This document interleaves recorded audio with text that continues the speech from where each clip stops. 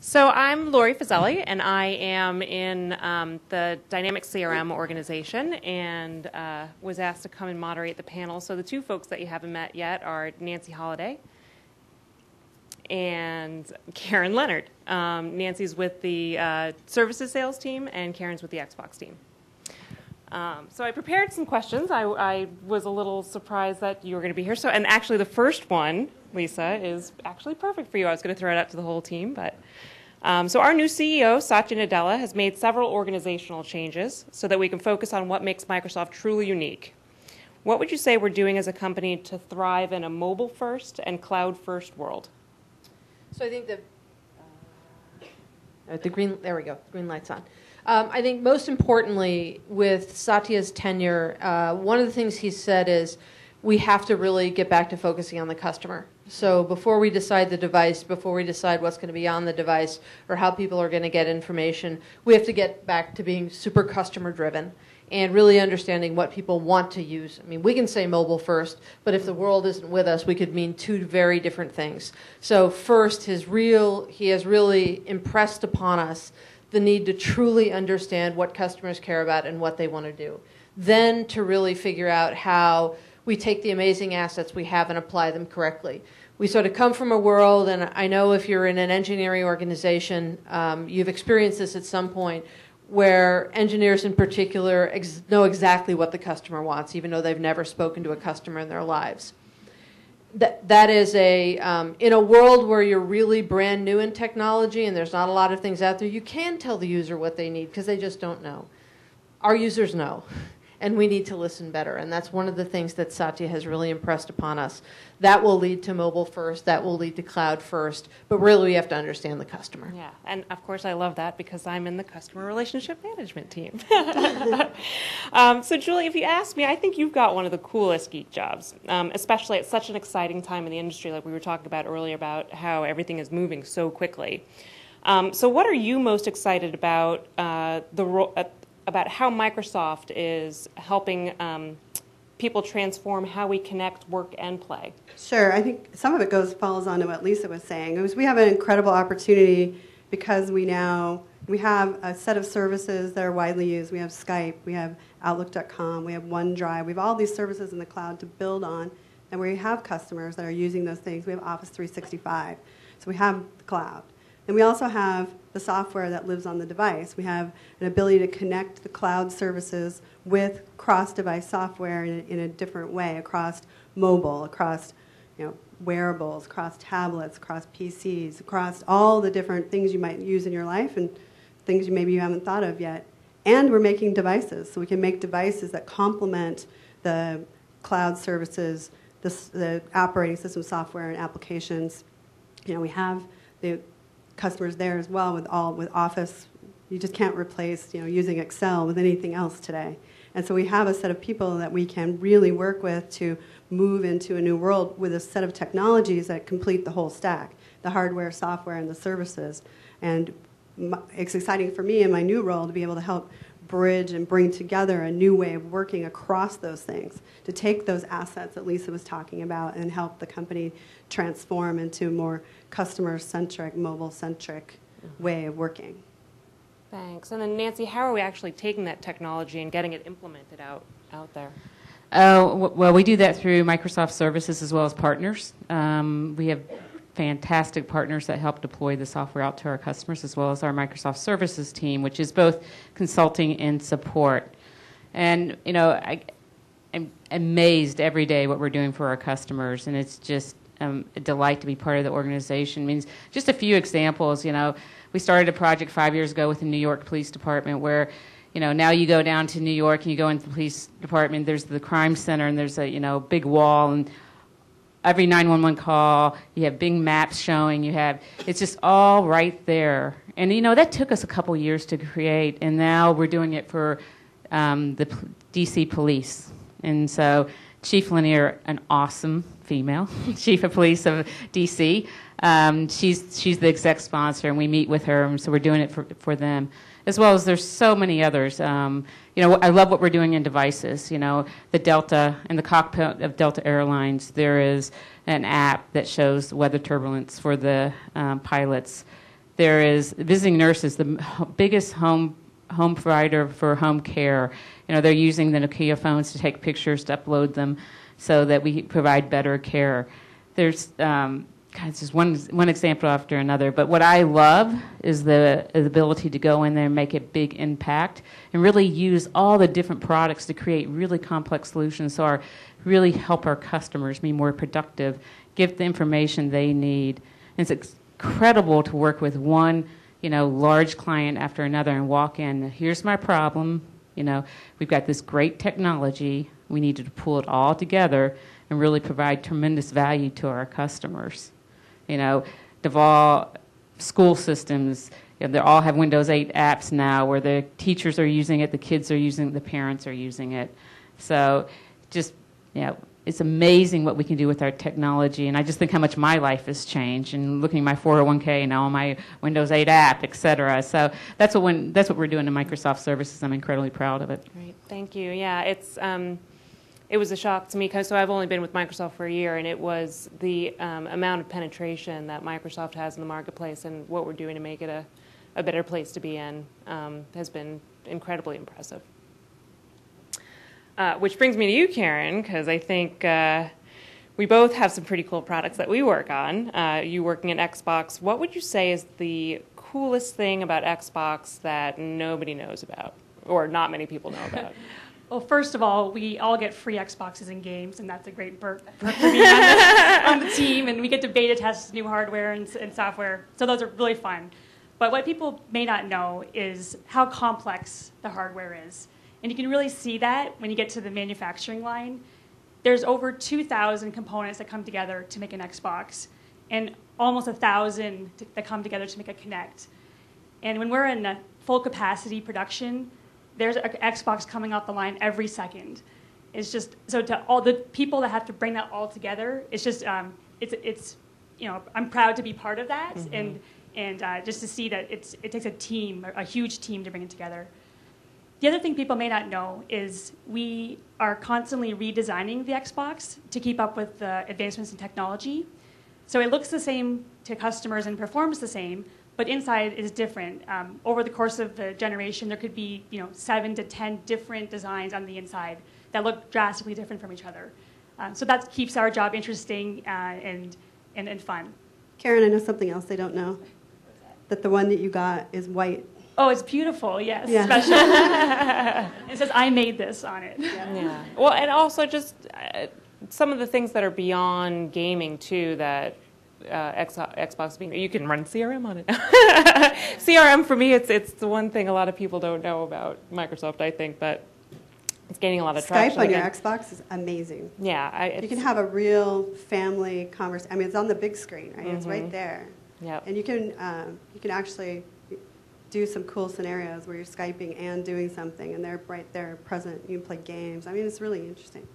Right, and in healthcare, too, being able to use Connect to understand how, people that may have ambulatory problems, how better to design, limbs for them, or, how to, it's just, way beyond just, having fun playing a game. I think the one thing that really surprised me was I ran in for a meeting. They had the Xbox all set up, and then we were doing a demo of Xbox Fitness.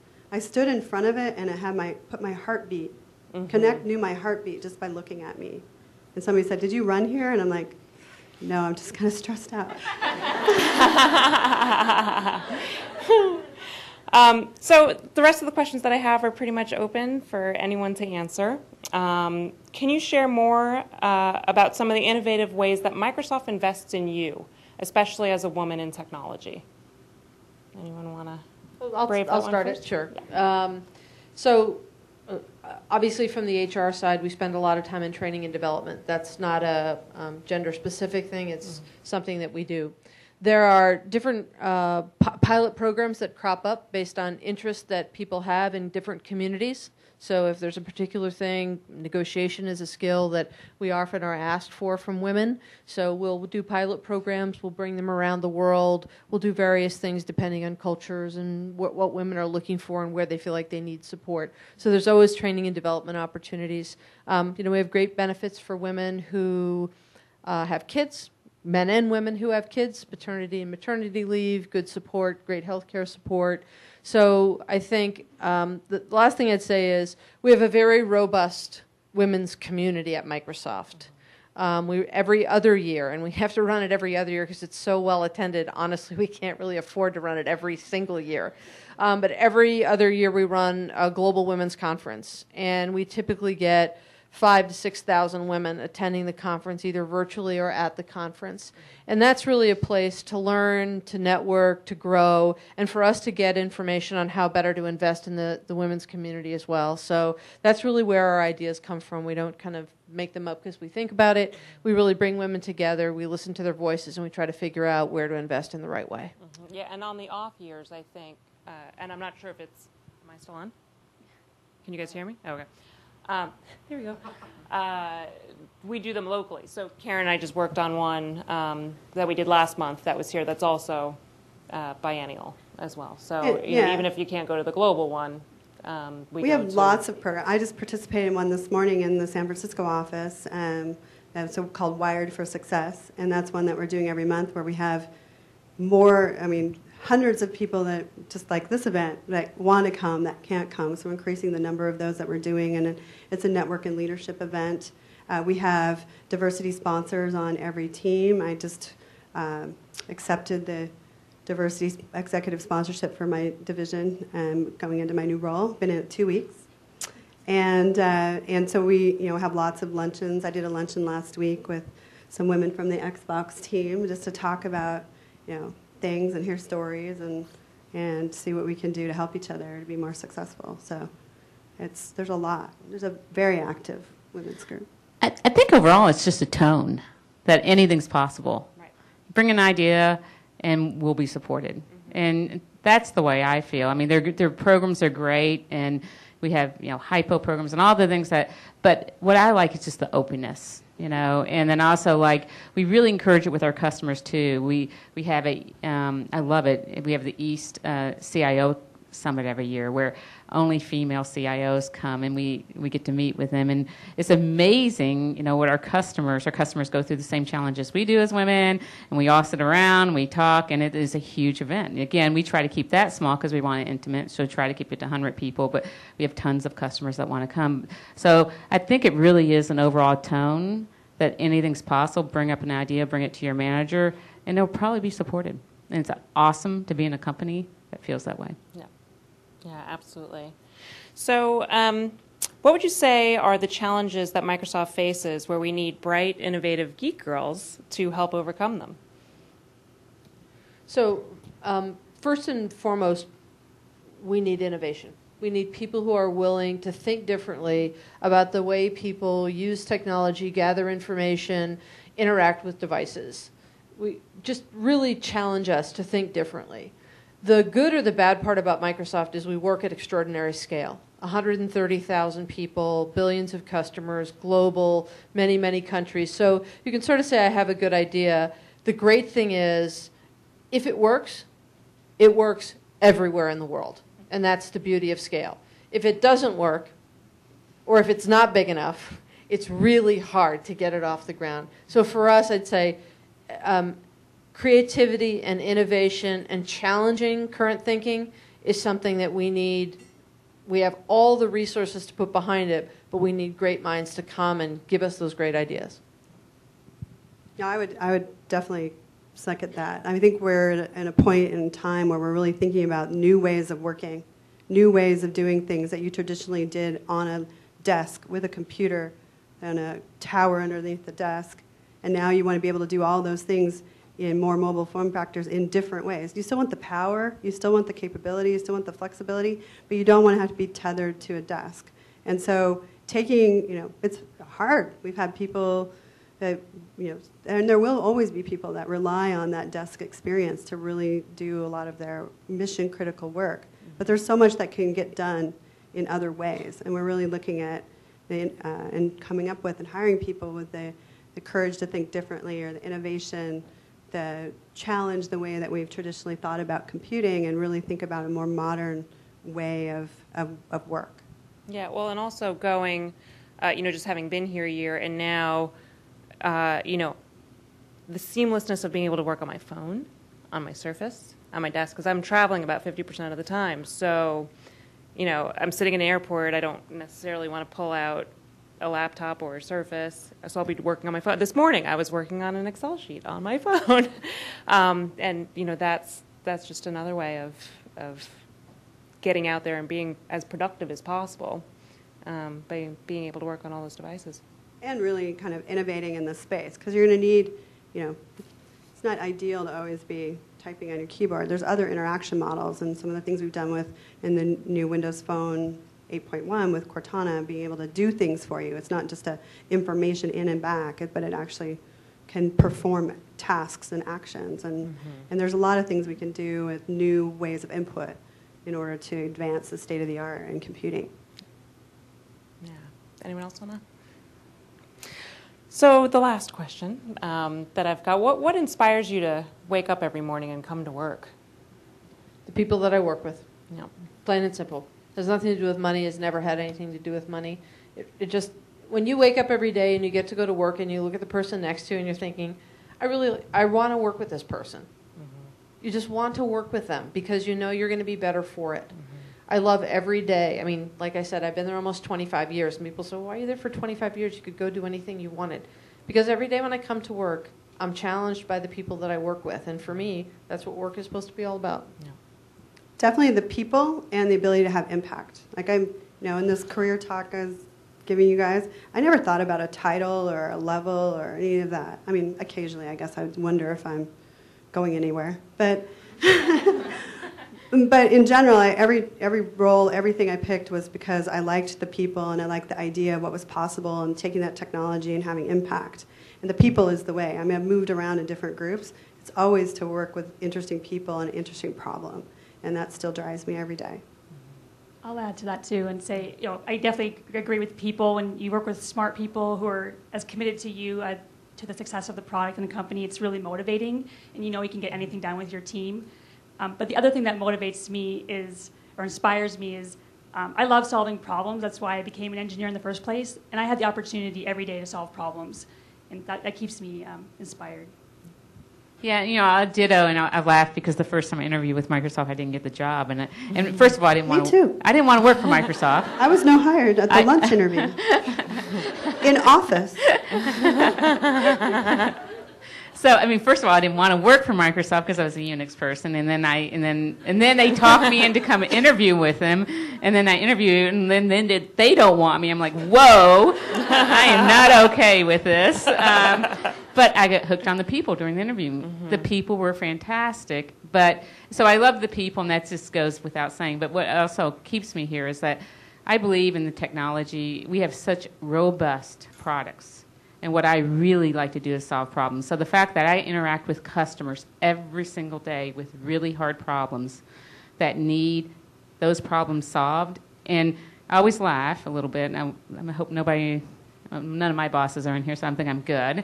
But if we've got so many different products, if I can't solve, there's always something I can do to help a customer. Always. I always say I'm glad I'm not just a one product company, because that one product, it's hard. Sometimes you can't compete. I walk in on Microsoft, I'm like, oh, okay, well, that's a CRM problem, that's a SharePoint problem, okay, well, I'm going to put all that together. So I love solving problems. I love the fact that we have such a robust platform that we can always help. And just at the end, when you have a, CIO saying, literally the lady in New York, Jessie, she just got promoted to CIO, and we were congratulating her. She goes, be clear, I'm only here because you solved a big problem for me, and I got all the credit. And that is just awesome to have customers, a customer say, you have made a difference in my life. And not only have you made a difference in my life, you made a difference to everybody walking around New York City because it's a safer city. And, chill bumps. I love it. So it's an awesome company, and that's, it's the people, it's the technology, and it's the ability to solve problems. Yeah, and I think the one thing that was completely shocking to me when I came over was the sense of philanthropy. It's wonderful that we're working with customers, we're helping the economy, we're building business, but I was just flabbergasted by how much we give back to the community as well. So with that, if anybody doesn't have another comment, I will dismiss you to the chocolate bar. Karen and I had it a month ago here, and it's fantastic. Then I'll close by saying, I'll stand up. Thank you all. Enjoy the chocolate. Appreciate you coming.